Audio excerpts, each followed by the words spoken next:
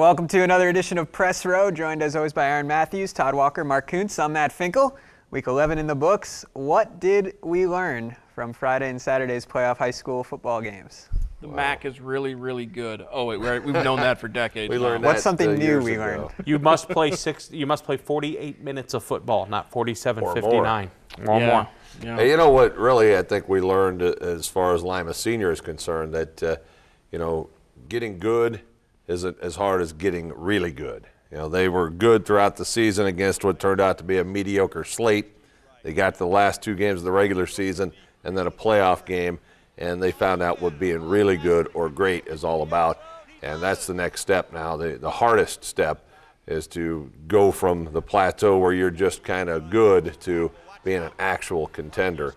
So Lima Senior knows where they need to go. That's what I learned in Week 11, amongst other things. And I think that's probably a good thing, that Lima Senior, you see what they've done first year under Mike Fell, went 5-5. Second year, they go 8-3 with the playoff loss. So you see progress from year one to year two.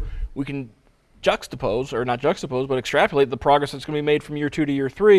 And I think you've got Lima Senior still in a very good position, and they are in great shape to become one of those great teams in the state of Ohio, not just a good team in the track. The pieces are still there. They've got a lot of the skill kids coming back, and it'll be another year in that system, another year in the weight room, another year developing the depth of that team. I think you'd agree that the step from going from laughing stock to respectability is a big step. To go from respectability to a real contender is a bigger step, and that's what lies ahead, and I'm sure they're looking forward to trying to make that step. Spartans will be okay going into next year. Obviously, they're losing a lot with Janelle Lyles, but guys, they still return Ruben Flowers and Rico Stafford. Track player of the year, co-offensive player of the year. Exactly. You know what they do lose, guys, that we don't talk about enough. Their entire offensive line were seniors, so they will have to replace some guys there. But the skill positions, most of them are back. The system is back. The coaching staff will be back. So hopefully the confidence to move forward is also back. Playing a team twice in the season. One team gets revenge, one team holds serve, as we saw on Saturday night with Columbus Grove beating Pandora Gilboa. Spencerville avenged a loss against Crestview, going back to Convoy for the playoff matchup, and Crestview moves on as well. It's difficult to win in the postseason, and like you said, you got to play 48 minutes. So what is the most surprising result from Week 11? I was really surprised with Van Buren's win over LCC, and not just that they beat them, that they really handled them. I mean, that was a blowout, and LCC kind of painted it over at the end, getting within 10, I think it was. But Van Buren, to me, that was a real big surprise that they blew out the T-Birds. LCC is playoff tested, I guess you'd say. They've been in the playoffs for 7-8 years in a row. 9 out of the last 10. 9 out of 10. Van Buren had never been there. Usually teams that get there the first time, they're just kind of glad to be there. Hey, here we are in the playoffs. Van Buren came out and took it to Lima Central Catholic, and that caught me a bit off guard. It was 42-19 at one point, guys, and obviously having done the game, I mean, Van Buren came right out and they smacked LCC in the mouth. The opening drive came out with a little bit of a different look. Ross Adolph proved that he was a man running the football, had 4 touchdown runs, had 1 touchdown pass on where they sent him in motion, like one of those orbit motions. They toss him the ball. He hits the receiver wide open in stride, and that was really the demoralizer as it came late in the first half. Really took the wind out of the LCC sails. The T-Birds did stack on some offensive numbers in the second half when they had to go to throw in the ball, and they really couldn't run the football like they wanted to. Ethan O'Connor did set the school record for most yards passing in a season, but it had to come in a loss. And guys, when you look at the T-Birds, you look at their playoff success or lack thereof recently, since 2011, the Birds are 1-4, and 3 of those losses are to BVC teams. That's going to be my point, how well the Blanchard Valley Conference did. They got 6 teams in, went 4-2. And Arlington was, on paper, Arlington was supposed to blow out St. John's. That is what they ended up doing. But if you kind of read the subtext going into that game, there was some sense that perhaps St. John's could pull the upset on Arlington, that maybe they were inside the Red Devils' helmets, if you will. But Arlington quickly proved that wasn't the case, built an early lead, and then rode to the victory. Not a surprising result, but perhaps a surprising way it came out, similar to Crestview not having too many problems, or Spencerville not having too many problems with Crestview. I'll tell you something else, guys, from the MAC for a minute. Seeing Fort Recovery in their first playoff game ever. You know, I really thought they would have trouble with Fort Laramie. I thought it would be one of those games that would come down to the wire. Maybe a late turnover would get the job. I mean, it was almost a pick 'em. You know, you could go either way in that game. But they came out and they handled Fort Laramie, and now they've got the task, so to speak. I really thought the MAC might have only gone like 3-3 last week. Instead, they went 5-1. Impressed with what Fort Recovery did to go on the road, first ever playoff game, and get a victory at Laramie. You have to like how Minster was able to withstand a very tough Mechanicsburg team. Double OT. Double overtime, and pick up that victory. Yeah, I was going to bring that up. Game of the week, and of the result of a MAC team beating a non-MAC opponent in Week 11 is not surprising, but the double overtime, and when you watch the replay, I don't know if you guys saw it on our air, his elbow comes down on literally the half-yard line, if not so close to the goal line. It was such a close play, very exciting. What are your guys' thoughts about going for two in that overtime situation instead of playing for the third overtime, going for the win or the lose? I mean, we saw that in the Big Ten last week with Northwestern. Yeah, I think if you are the underdog, you go for two as soon as you can. If you are the favorite, you don't. In that situation, I don't know how you look at it. It's sometimes coaches just get a feel that we need to end this, or we've got to play. We run for two. They're not going to stop. Right, we haven't shown it. Yeah. How confident are you in one play? That's what it really comes down to. And when it comes to high school, how confident are you in your kickers? Right, that's a big That's factor. the other thing in high school. Sometimes you don't trust your kicker at all, so you might as well go for two. I think there's a lot of it is the feel of the game, but if you're the underdog, I think you always want to go for that first chance to absolutely win this thing. And that's in that situation, we can go for two and win, you do it. So all the sites are set for Week 12, and every game will be played on field turf. Do we need to play these neutral site games on field turf? No. Why is that? I think by making these games on field turf, you're limiting where the games can be played. And, in some cases, you've got teams that are traveling 100 miles to play at a team that's only traveling 40 miles. A game that'll be on WSN, by the way. I get that you can't always make it exactly the midway point, but by forcing the games to be on field turf, you're limiting what you can do. And quite honestly, there are a lot of good grass fields that are available that aren't being used. Yeah, I think if some of you may recall, this goes back to that game at Donnell Stadium with Columbus Grove and Hardin Northern, I think it was. 04. And Delphus St. John's played like 3 games in a row on complete mud bowls.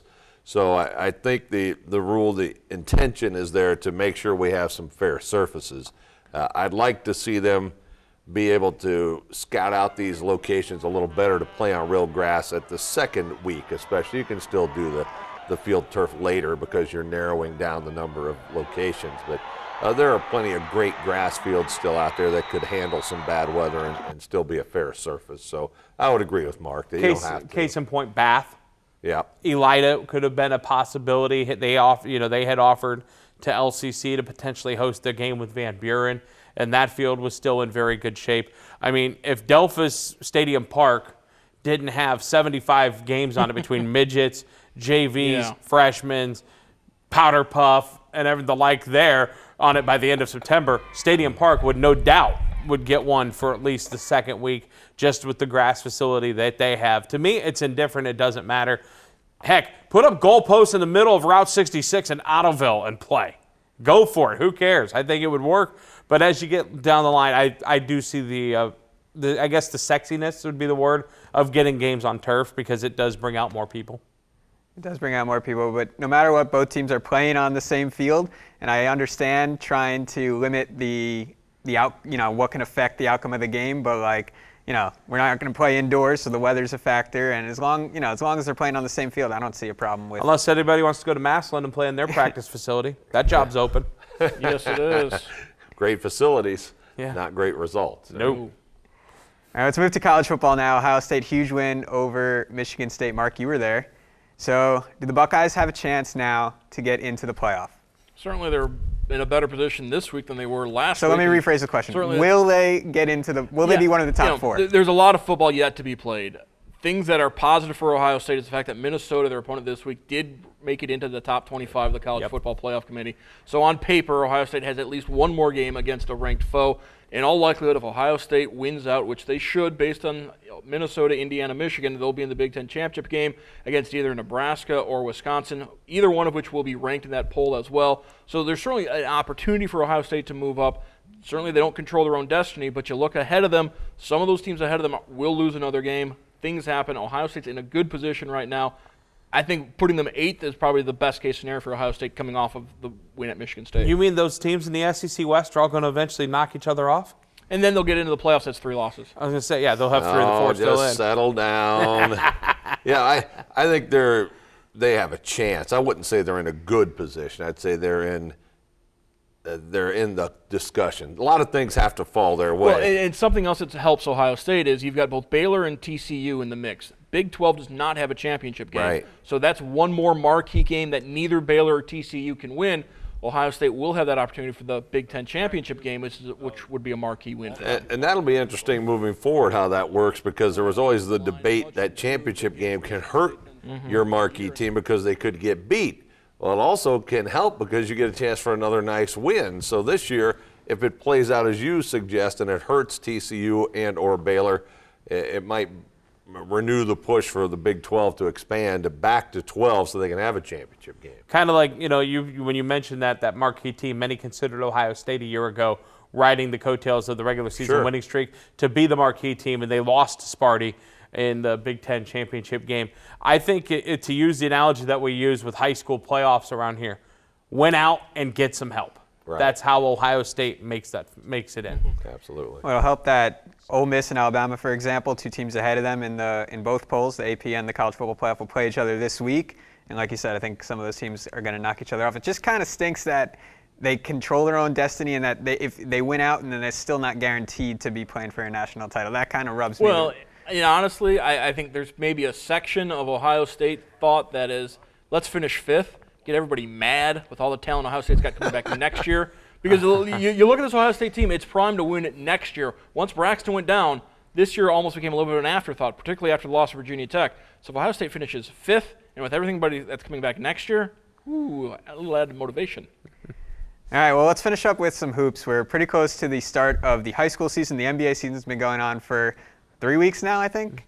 So does the NBA and do high school hoops, do they both start too early? Oh, and college hoops too, for that matter. Let's do college as well. You know, the funny thing about the NBA is I've heard rumblings they're going to back it up even farther because they generally hold off till right at the end of the World Series. Right. And I guess now they're going to say we don't care about interfering with the World Series. We're going to start even earlier. The NBA definitely starts too early. Everybody knows that. College basketball, it's gotten way too early. High school, it doesn't. I mean, the high school seasons have really not varied much because they base the season really on the calendar. You take Easter and you back it up from there. So, this year the boys don't start till the first weekend of December. I think that's perfect where it should be. I think the high schools get it right, and college has gotten increasingly absurd with their earlier and earlier starts. And the NBA, I mean, who cares? It's pros. They can play all year long. Nobody really cares. Well, I mean, it just seems like it doesn't matter what sport we're talking about. Every sports season is getting longer. They're starting earlier and they're going later, and it's just elongating everything and creating more and more overlaps. Yep. I like how it is this year, especially that for the boys, it's the first week of December. For the girls, it's Thanksgiving weekend. Right. It's either been that first week of December or the last week of November. Either way, I think it fits well from this area's perspective, with the exception of a couple of MAC teams every year. Most everybody's getting started on time, has their full allotment of 10, 12, 15 kids that they're going to have on their varsity basketball roster. So I think from that perspective, it doesn't matter. We've also seen it where, last couple of years, a few years ago, both LCC and Elida made huge football runs, and those guys that were playing football were on the basketball court that very next week or a couple of days later, texting their basketball coach, what time is practice on Monday, as they're on the bus coming home so that they can play in the tip-off. For those 4 schools that are participating in the Tip-Off Classic. It means a lot to the kids to get underway. I think it means a lot to, just in general to, get basketball season here. And for some of these programs who have already packed away football, basketball can't be here soon enough. Absolutely. And just for the NBA for a second, The fact that they're experimenting with 44-minute games means that they acknowledge that there is a problem with the length of their season. Well, I don't think there's a problem with the length of the actual physical game. The problem, like in so many other sports, is how television is allowed to dictate how long the end game is. It's all about the money, which was the point I was going to make. Because of all the TV timeouts. Which is why they'll never get fewer than 82 games in a season. We'll probably only add on. Has there ever been a sport that has actually cut their season and played less games? Not going to happen. Never will happen. All right, well, at least high school got it right. Yes. That's going to do it and for we this. added games to high school. Yeah, and maybe we'll get to that point eventually, we'll see. But that's going to do it for this edition of Press Row. Thanks for joining us, and we'll see you next time on WOSN.